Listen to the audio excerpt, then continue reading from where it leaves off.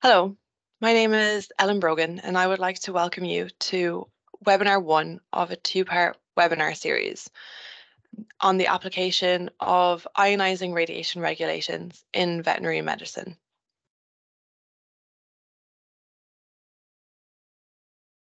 So the webinar series will outline what compliance looks like in the veterinary sector for both registrants and licensees.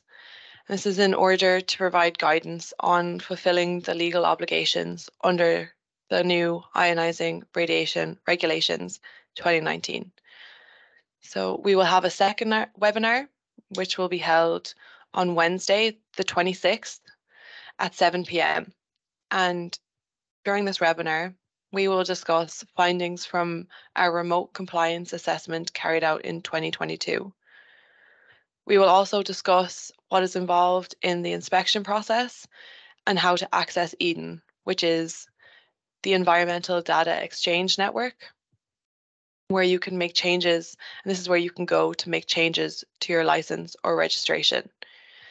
But today, I will discuss the legal framework of the new ionizing radiation regulations, the authorization, in other words, registration or license, and what each of the sections within the authorization cover. The roles and responsibilities of the relevant statutory roles listed in the ionizing radiation regulations. So these are the undertaking, the radiation protection advisor, and the radiation protection officer. And then the new regulations, they also set out a requirement for a risk assessment, radiation safety procedures, radiation protection training, maintenance of equipment, and an incident reporting procedure, which I will also discuss throughout this presentation.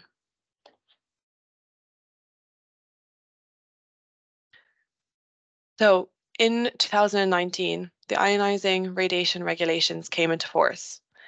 And these regulations are based on findings from the International Commission on Radiological Protection and the Basic Safety Standards Directive. The Environmental Protection Agency is the competent authority responsible for the protection of workers and the public from exposure to ionizing radiation.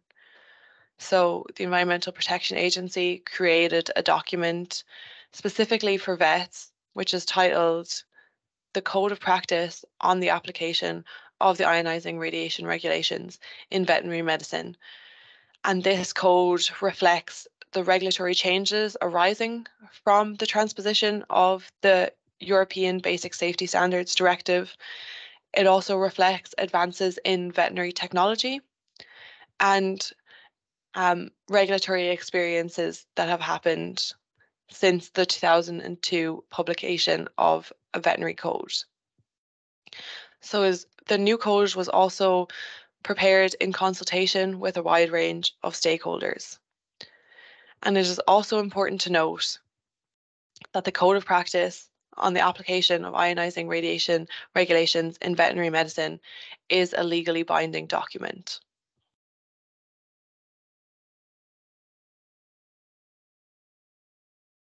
So regulatory control, it is really intended to ensure that any risks associated with a radiological practice, these risks are effectively managed on an ongoing basis. So IOR 19, the Ionizing Radiation Regulations 2019, introduced several important changes. And these changes impact the way in which the EPA regulates the use of ionizing radiation in Ireland. And this includes a risk-based regulatory approach, which is comprised of 4 elements, which you can see on the slide. So firstly, the authorization. So this is the registration or license. It lays out conditions for safe use of X-ray equipment. All practices involving the use of ionizing radiation must be authorized in advance by the EPA.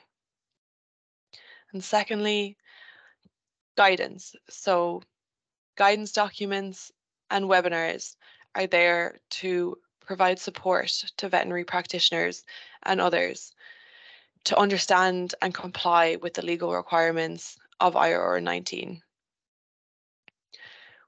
We have then compliance assessments, or more commonly understood as inspections, and we use compliance assessments to verify the level of compliance within a sector. And then finally, enforcement, that is the final option available if compliance cannot be gained by any other means. And the risk-based approach means the greatest regulatory effort is directed towards higher risk activities. And so this approach informs each of the four elements of the regulatory system.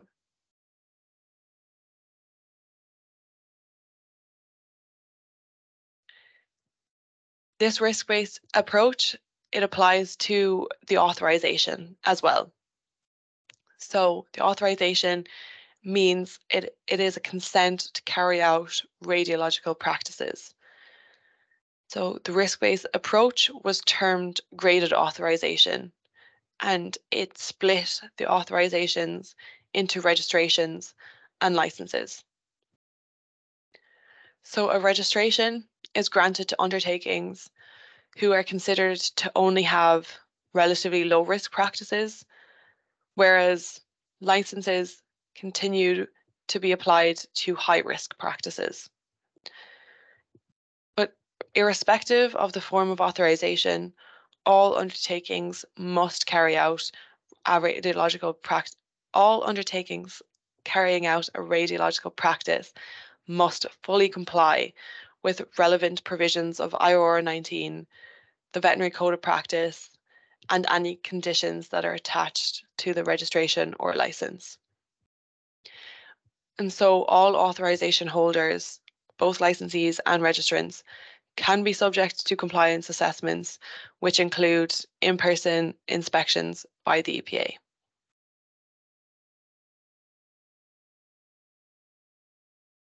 So practices which are subject to registration versus licensing. So registered practices, which are practices deemed to be a lower risk, this only includes general veterinary radiography carried out in a risk-assessed veterinary clinic.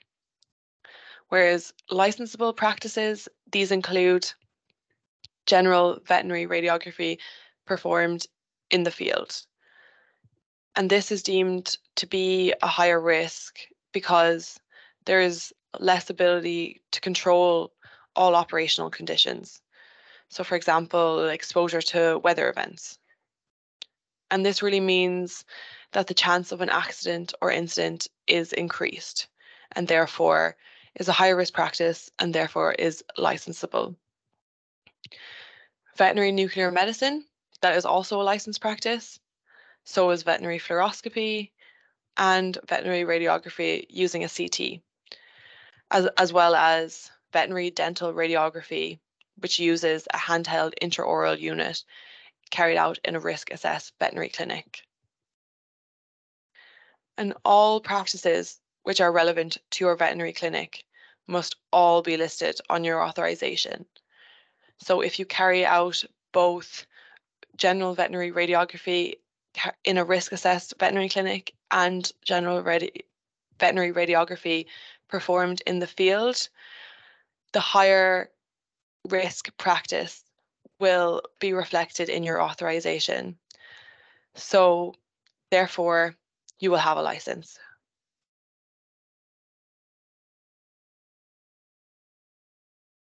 So these are just an example of the front cover of the registration and the license. So the authorization type is clearly listed on the front cover, so which I have circled on the slide. You can see certificate of registration or license. And then beneath this, the registration or license number will always begin with the letter L. And then after this, the main address for the veterinary practice, will also be listed on the front cover. And it is important to note, undertakings must ensure that a copy of the front cover of the license or registration is displayed, and this must be displayed in a place where it is clearly visible to both staff members and members of the public.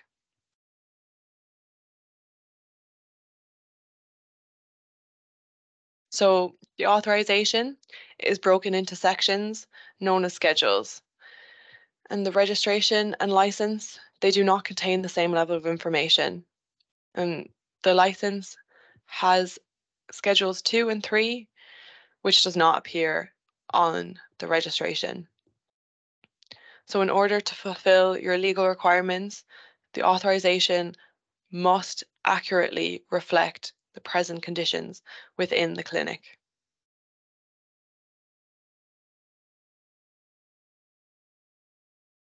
So after the front cover, which I've shown on a previous slide, you have table 1, and this lists the practices which you are authorized to carry out.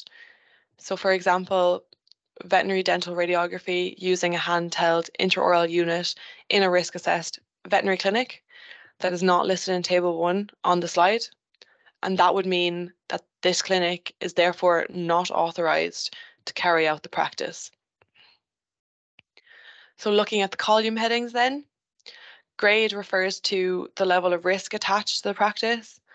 And then in other words, is it registered or licensed? And a registered practice will be authorized indefinitely.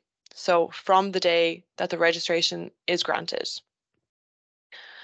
A licensed practice, however, is authorized for 10 years. And then it will be subject to a renewal process, which will be discussed next week. Now, looking closer at the schedules. Schedule 1, it lists the authorization conditions. And authorization conditions are a set of requirements which must be complied with. They must be complied with alongside IOR 19 and alongside the Vet Code of Practice. Authorization conditions include, for example, general record requirements, conditions to be followed when purchasing a new X-ray unit, dosimetry conditions, the maintenance, quality, and operational controls. And it is worth noting that the agency has begun a review of license and registration conditions in line with IOR 19. So this is just to make you aware that some conditions, they may be updated in the coming future.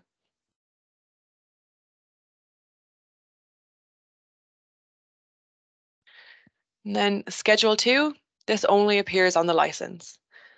Schedule 2 lists the inventory of X-ray equipment. So the premises is also noted in Schedule 2. So if you have multiple locations where you store different X-ray equipment, this will need to be reflected here.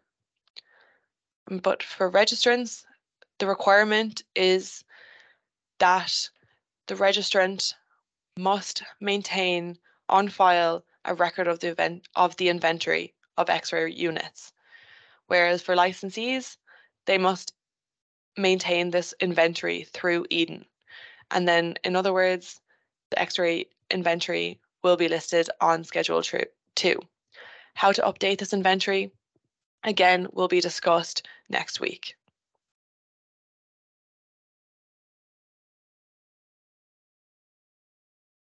Schedule 3. So this is where you name your appointed radiation protection officer. This is a veterinary practitioner or staff member working within the clinic. So I will go into further details in later slides on the role. But in summary, the RPO role, they are responsible for overseeing the implementation of radiation safety control measures. And again, this is now a statutory role with the introduction of IOR 19. But to mention, the undertaking still remains the one who is legally responsible for ensuring radiation safety within the clinic. Schedule 3, it also names the radiation protection advisor you have consulted with. Consultations must only be sought from a list of EPA approved RPAs, which will be talked about in later slides. The RPA is an external consultant, and again, I will go into further detail about this.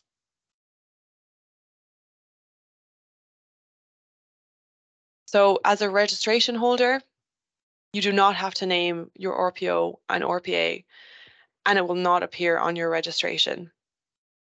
However, by holding a registration, you have declared that you have designated an RPO and that you have consulted with an RPA.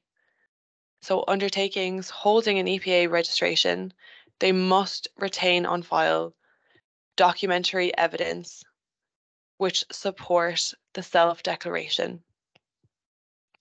The EPA may at any stage following the registration request copies of these supporting documents for the purpose of verifying the self-declaration.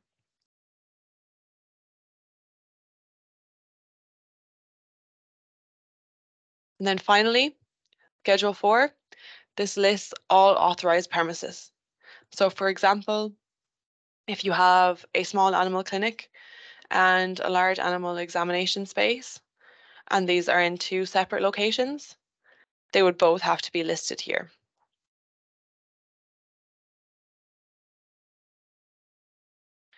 Again, so this slide here is just a summary of everything I have discussed, just highlighting the different requirements for registrants and licensees in respect of the radiological practices which are registered versus licensable, the duration that the authorization is valid for, the schedule of equipment, where that equipment inventory needs to be, and the requirements to name RPO and RPA.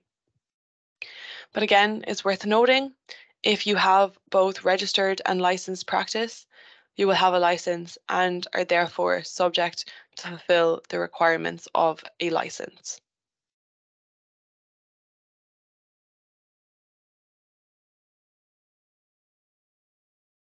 So on this slide here, I wanted to outline where you can find information on the regulatory requirements that you must adhere to and where you can go for further guidance. So on the left-hand side of the slide, you have the regulatory requirements, and then on the right-hand side, you have the guidance. Authorization conditions.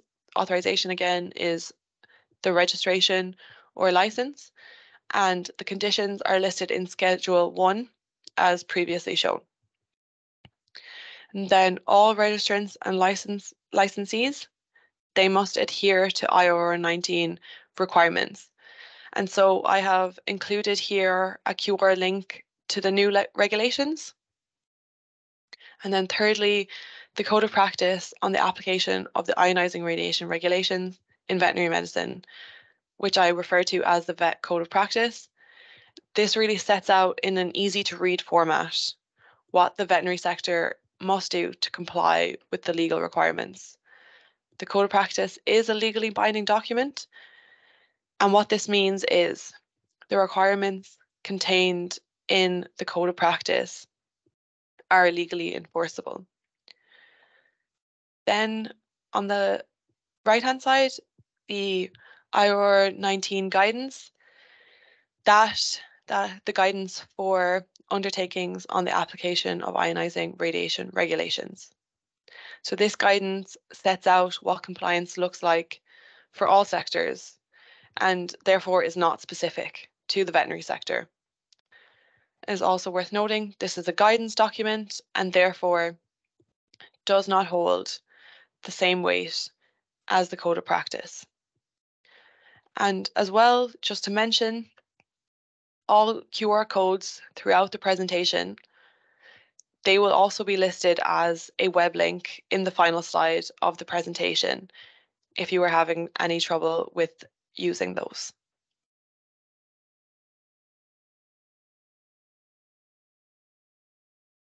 So now moving on to the roles and responsibilities. So who is the undertaking? The undertaking is, for example, the veterinary practitioner or practice owner, and they are the person that has primary legal responsibility for compliance with the regulations and also the conditions of the authorization. And I have also indicated on the following slides where there is a requirement to maintain records. And I've done this with the icon on the bottom right of the slide. The undertaking has primary responsibility to ensure that records are retained.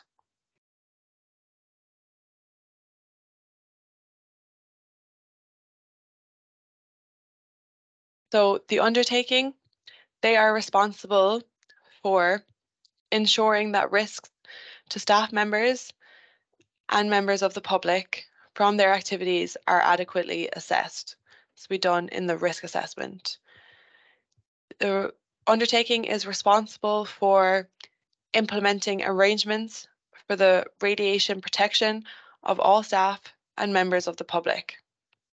They are responsible for designating a radiation protection officer and also responsible for providing them with appropriate resources, time, and training. The undertaking must seek advice from a radiation protection advisor in order to ensure compliance with IOR 19. The undertaking is responsible for providing that radiation protection advisor with access, adequate information, and facilities needed. The undertaking is responsible for ensuring that X-ray equipment is operated only by appropriately trained staff under the responsibility of a veterinary practitioner.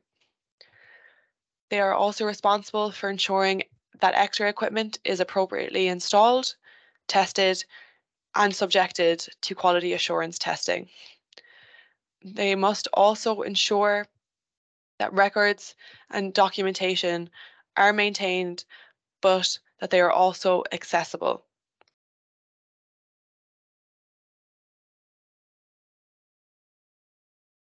And then this table here on this slide, it outlines the retention periods for records that must be maintained by the undertaking. So for example, you can see that risk assessments must be retained for 2 years following an update, whereas training records, for example, for staff are required to be retained for at least 5 years. And then moving on to the Radiation Protection Advisor. So who is the RPA? The RPA is a qualified expert, so they are an external consultant. And this expert is approved by the Environmental Protection Agency to give radiation protection advice pursuant to IOR 19. They are named on Schedule 3 of the license, and this is done through Eden. And this is covered as well under the self-declaration form for registrants. So the agency has reached out to our approved RPAs, and we have compiled a list of radiation protection advisors which are available to provide services to the veterinary sector. So a full list of radiation protection advisors and their contact information can be found using the QR code. And again, there will be a link given in the final slide, but the names of RPAs available to the veterinary sector which have confirmed their availability is listed on this slide.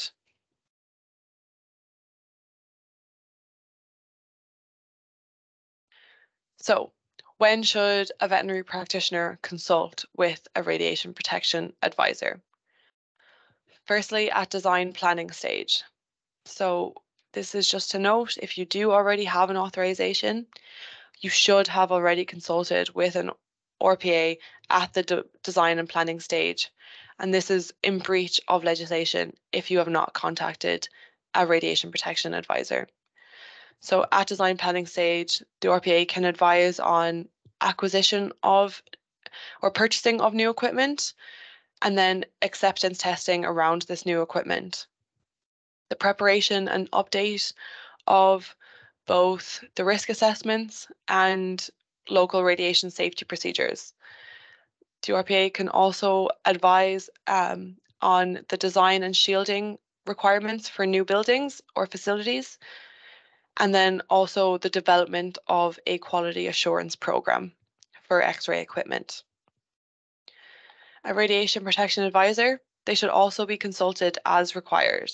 So this can be for dose monitoring, and the outcome of the risk assessment will really say if consultation here is needed. Then, as required for the review and update of the risk assessment, the risk assessment should be reviewed periodically or when any changes are made which impact work with the X-ray equipment. The RPA should be consulted for quality assurance testing, and they can assist in designing routine testing program. For radiation protection and the radiation protection officer training. So the RPA can provide training for new staff and also provide refresher training for any staff. And this refresher training is required. And staff training can be completed with the RPA, and this can take a day or even less.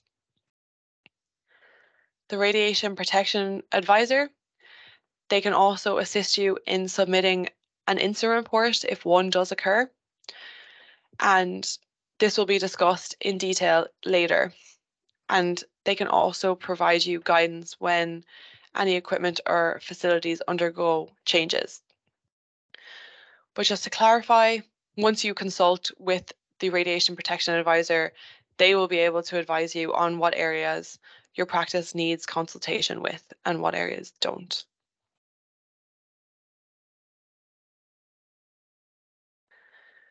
So who is the RPO? So the radiation protection officer is, for example, a veterinary practitioner or a nurse, and they are designated by the undertaking to supervise or implement radiation protection arrangements. So the RPO must report directly to the undertaking. But if you're a sole business owner, you are both the undertaking and the radiation protection officer. So the radiation protection officer, they must have sufficient knowledge, authority, time, and resources to carry out the function. And they must also have a reasonable level of standing within the clinic.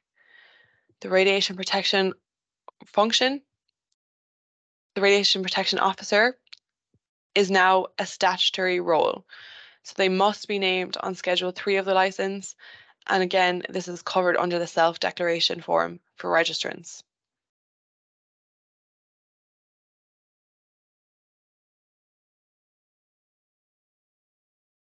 So the typical tasks and responsibilities for a radiation protection officer. These include liaising with the radiation protection advisor and also liaising with the Environmental Protection Agency. The radiation protection officer is responsible for supervising and monitoring compliance with the radiation safety procedures and the implementation of the VET Code of Practice.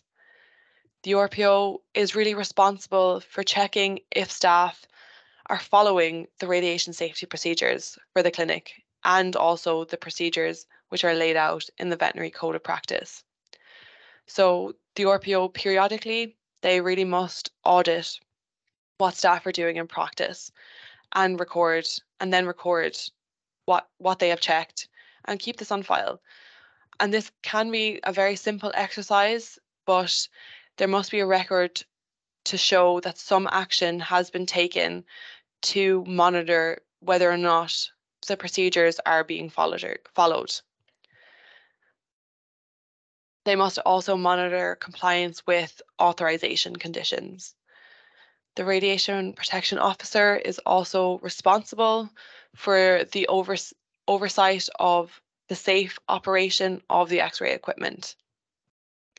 They must provide or facilitate radiation safety training. So the RPO can provide training to other staff members, but additional training is required for the RPO role.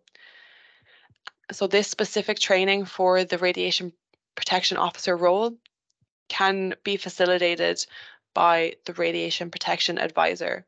This can be done in less than half a day. And this can also be done in combination with training that the radiation protection advisor can give to all staff. The radiation protection officer, they must also maintain X-ray equipment records and relevant documentation.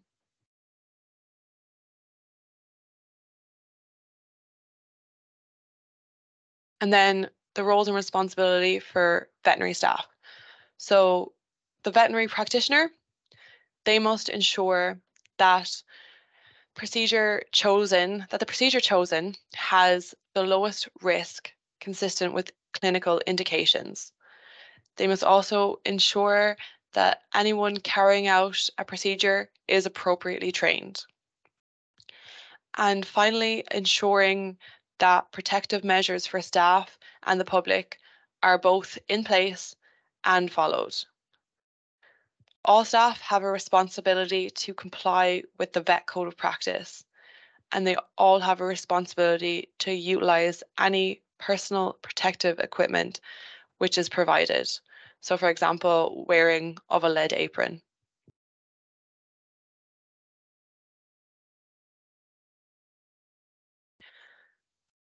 So moving on to documentation, we will start with the risk assessment. So prior to using X-ray equipment, the undertaking veterinary practitioner, in consultation with a radiation protection advisor, they must make an assessment of the nature and magnitude of the risks of exposure to ionizing radiation for both workers and members of the public. The risk assessment should act as the basis for all radiation safety. Each aspect of operation, storage, transport of equipment capable of producing ionizing radiation, including X-rays, they must be examined in the risk assessment. So the risk assessment should take account of fixed use of X-ray equipment and off-site or mobile use of X-ray equipment, the type of X-ray equipment that you have, the design and structure of the building, the occupancy of the clinic, who's behind each of the walls, and the clinical layout. The risk assessment should also take account of routine and reasonably foreseeable workloads. How many X-rays would you take in a day, a week? The risk assessment should also take account of reasonably foreseeable incidents and accidents which can occur.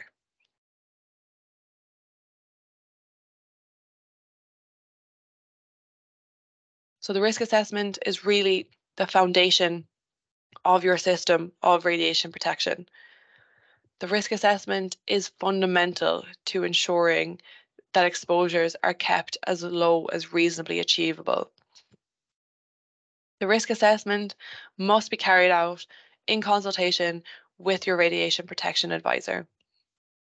And it must be carried out for each practice, each location, and for transportation and storage of the X-ray offsite.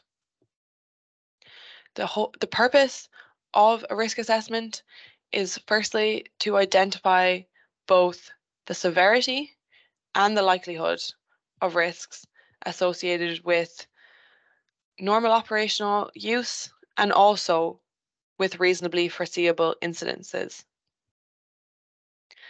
The risk assessment should also identify the operational control measures used to reduce this risk. The risk assessment is really the same idea as health and safety procedures. So identify where the hazards might arise, and then to design the control measures or actions that need to be taken to reduce the risk caused by the identified hazards. So more specifically, the risk assessment should identify design measures, so shielding or physical security, and operational safety measures necessary to optimize radiation protection.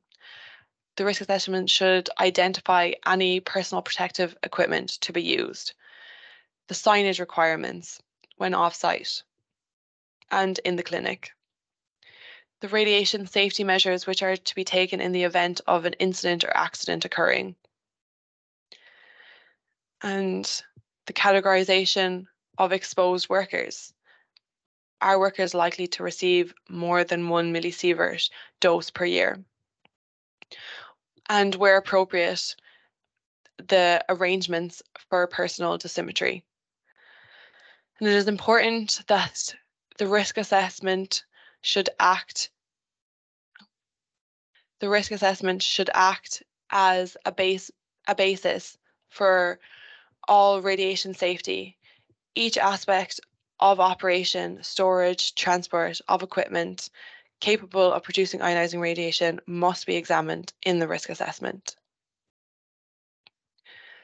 So the risk assessment, it must be reviewed periodically and maintained up to date.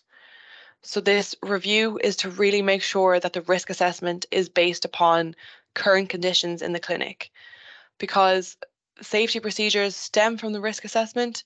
It is fundamental that this stays up to date.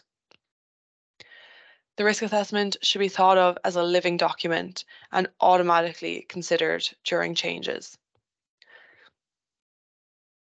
The risk assessment, it must be updated whenever there is a change to facilities, equipment, or work practices which are liable to impact on radiological safety. So these might include a change in operational procedures, a change in the layout of premises, or the occupancy function of an adjoining room, an increase in workload, the modification of equipment, the relocation of an X-ray unit. Is it stored? Is it used somewhere else?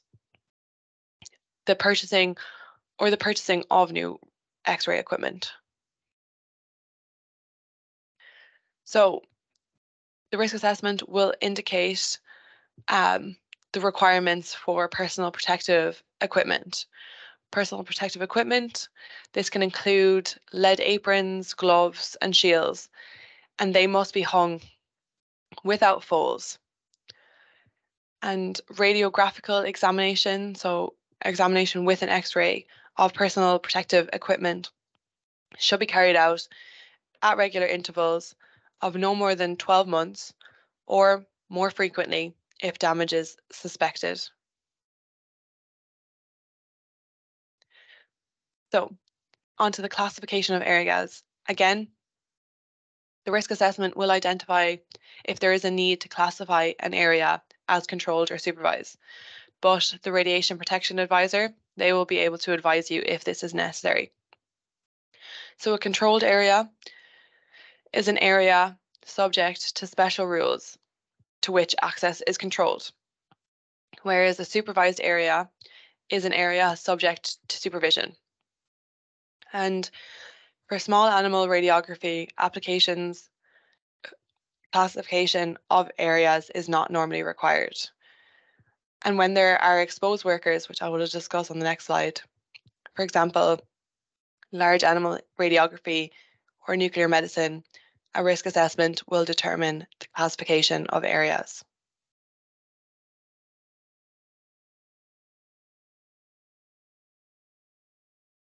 So the risk assessment will also identify the need to classify a staff member as Category A or Category B.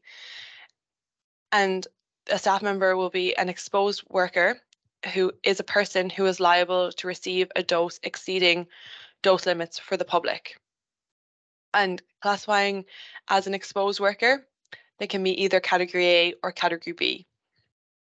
And this indicates a legislative requirement to wear a personal dosimeter.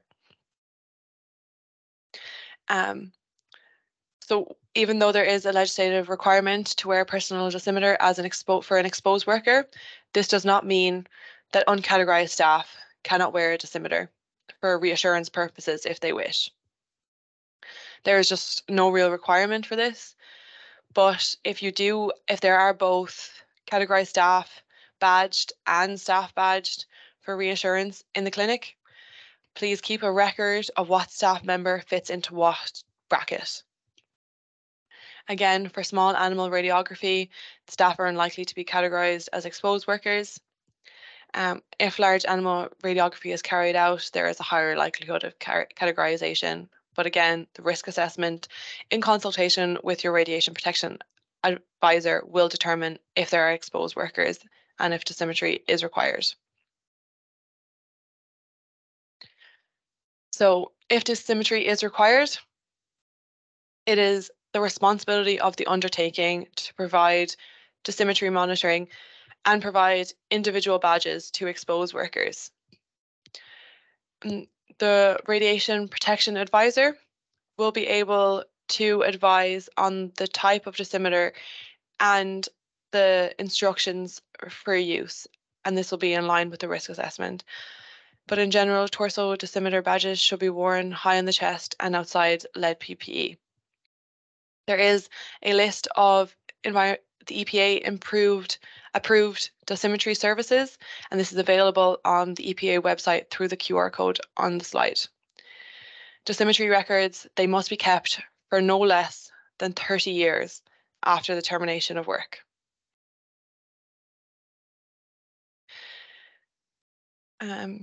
And then there are maximum dose limits for workers and the public, and it is very unlikely that any veterinary staff will get close to exceeding these, but it is also important to be mindful that if work is carried out in multiple veterinary clinics, dose limits, they refer to the sum of all doses received in all clinics. And there is not a separate tally for each clinic.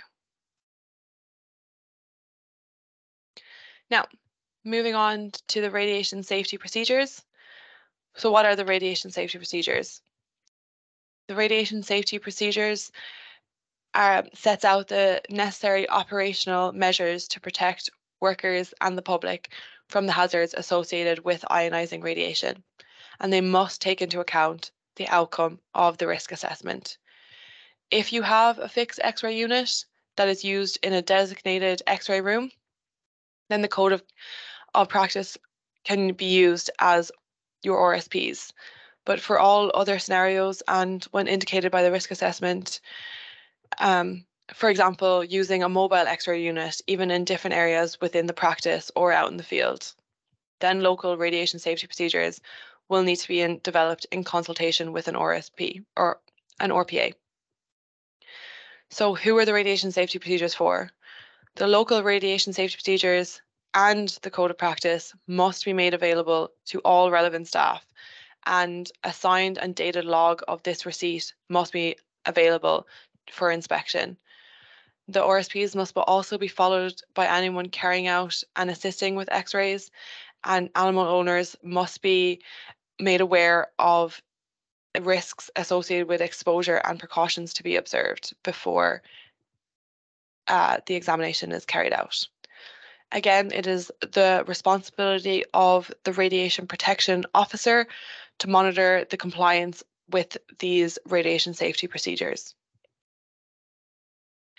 So the general safety procedures for diagnostic X-ray examinations are set out in section 5.3 in the Vet Code of Practice. And these RSPs are broken up into 5 sections. And this template can really be utilized to create your own local radiation safety procedures for the clinic where it's relevant, but the RPA will also be able to advise on the creation of RSPs. So in general, RSPs detail first when to take the X-ray. And this ensures that exposures are optimized and unnecessary repetition is avoided. Second, preparing to take the X-ray, deciding the position, restraint of the animal, the personal protective equipment needed, and explaining risks to the owner if they are present. 3, taking the X-ray. So positioning of the operator or other personnel and positioning of the primary beam. 4, holding the animal. The animal really should not be held unless for clinical reasons other means of immobilization is not possible. And if it is necessary, details of the steps to be taken to minimize risks from exposure must be included. And 5, holding the image receptor. The image receptor should not be held unless specifically designed to be safely held by hand. And again, when this occurs, details of the steps to be taken to minimize risk should be included in the RSPs. And again, the risk assessment will determine the necessary procedural steps to be taken. So creating local radiation safety procedures, they must take account of, is it necessary to take the X-ray? What is the minimum number of X-rays possible? The position and restraint of the animal, the position of staff and the public. Is the area suitably restricted to public access? And the risk assessment will determine the position which has the lowest risk associated. Is there a requirement for PPE? Do owners participating understand the risks and steps necessary to reduce the risks? Has the X-ray beam been collimated? Can staff and the public stand 2 meters away during the exposure? Always point the X-ray beam vertically if practicable. And if the animal must be held, have measures been taken to minimize the number of people holding the animal and to maximize the distance from the beam? Again, there is a template outlining this in section 5.3.2 of the Vet Code of Practice. And then for off-site examinations, the radiation safety procedures should also include details of site selection. So using stables rather than an open field, avoiding areas with regular through traffic, ensuring that you can see the entirety of the examination area during the procedure, and selecting a site where access of unauthorized persons can be physically restricted. And site selection is done on an individual basis, but the code does provide some guidance on this. The RSPs for offsite examinations should also include the warning signs, bollards, or cones that must be used to prevent access, and what means are necessary to ensure the security of the X-ray unit during transportation to and from site. Again, the risk assessment will guide these steps. So this slide is just a summary of everything I have discussed, outlining the different requirements for registrants and licensees for the risk assessments and local radiation safety procedures. Again, if you have both a registered and licensed practice, you will have a license and therefore are subject to fulfill the requirements of a license.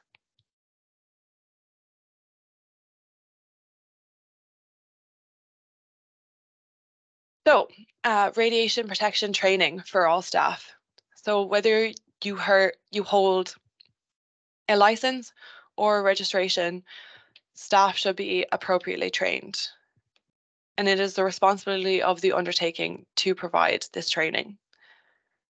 The training policy should include who is to be trained, what the training will cover. So in other words, the content of training.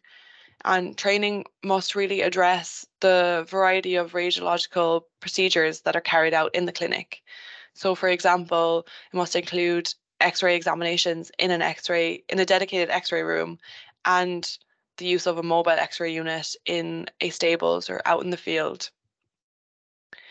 The training policy must also include details of role-specific training for staff groups, which I will discuss more in the next slide. The training content should really be broken up for the different staff groups based on their level of interaction with ionizing radiation. The policy should also include when the training will occur. So this is for both for new staff and refresher training for current staff. And we recommend that refresher training occurs every 3 to 5 years, or if anything changes. The policy should also include the details of the training provider. So this can be the radiation protection advisor. And to note, the training policy can really be included in the radiation safety procedures document. The training policy can be a 1-page or even less policy. And again, the radiation protection advisor will be able to help you to create this document.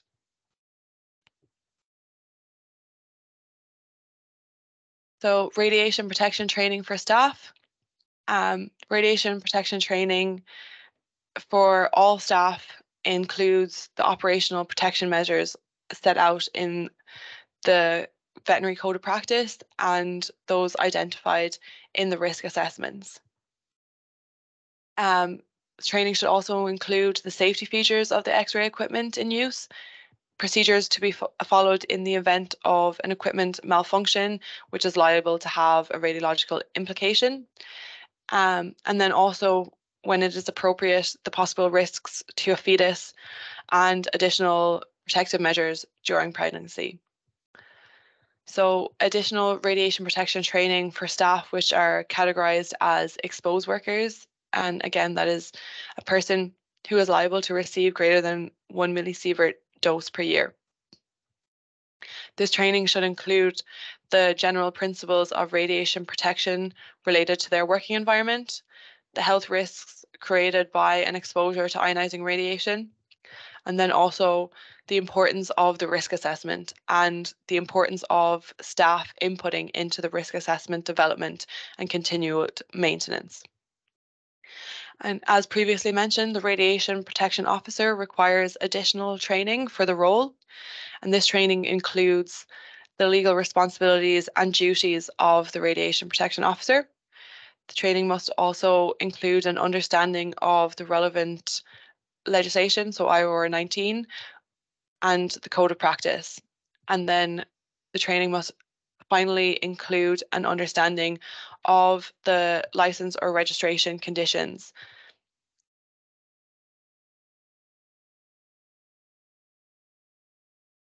So, for installation, maintenance, and disposal of equipment, an EPA approved service engineer can carry out all testing and maintenance on X-ray equipment. And if you want to do this, if you want to pass responsibility for radiation protection to the service engineer, they must hold an EPA authorization for the installation and servicing of radiological equipment. And this allows for a transfer of responsibility as long as clear contractual arrangements are in place, which detail the handover of responsibility and the designation of controlled areas. So firstly, when purchasing a new X-ray, acceptance tests are required, and these tests verify that the equipment functions appropriately, safely, and in accordance with the manufacturer's specifications.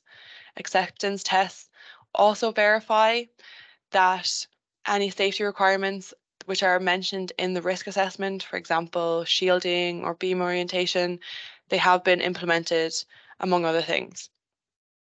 And when buying new X-ray equipment, the undertaking must maintain an up-to-date inventory, which includes the locations, and this is on Schedule 2 for license and retained on file for registrants. So the undertaking must also arrange for routine surveillance of all equipment performance, and this is in order to monitor its functioning. So equipment really must be maintained in good working condition, and maintenance must identify any defects or faults and correct those as soon as possible. So the undertaking must ensure that a written report is provided following all installation and servicing work, and this report must be retained on file. The report should be signed by a representative of the installation or service company and by the undertaking or a representative of the undertaking. And then, when it is necessary to dispose of an X-ray, appropriate measures must be put in place to ensure that the equipment cannot be switched on inadvertently when not in use. And the EPA guidance note must be followed to ensure compliance with WEEE regulations and EPA requirements. And the guidance note is on how to properly dispose of X-ray equipment. And a record must be maintained of all the X-ray equipment that is disposed of.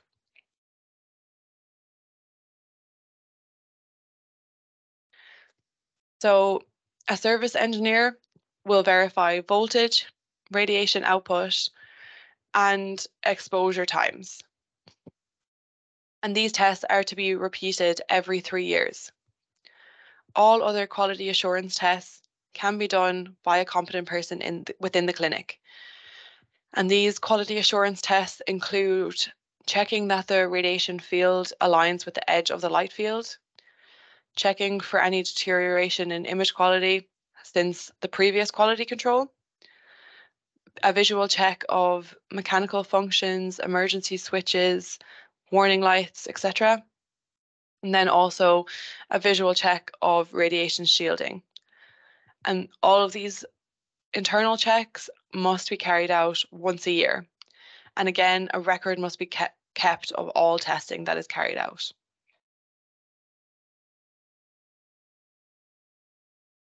So, onto reporting of incidents. An incident involving the use of X-ray equipment must always be reported to the EPA. But what is a reportable incident? This is any incident involving the exposure of any person arising from a design flaw or an incorrect operation of equipment, the theft or loss of an X-ray equipment, and any incident involving a dose or suspected dose in excess of any dose limits for staff or members of the public as specified in IRR 19, or any inappropriate or unauthorized use of X-ray equipment. So how should an incident be reported? The undertaking is responsible for the reporting, and that we advise that you report the incident to us by email with the email address radiationincidents@epa.ie. Incidents can be reported by telephone, but this is only during office hours and only really recommended if you have an urgent query. So call the number on the slide and then ask to be transferred to the Radiation Protection Regulation team. So after an incident is reported, the incident investigation aims to identify, firstly, the sequence of events that led to the incident, the causes of the incident, what remedial action is necessary to prevent a reoccurrence, and the estimated doses received by all persons involved in the incidents. Incident investigations, they must always involve the undertaking, the exposed person, the X-ray operator, and the RPO and RPA.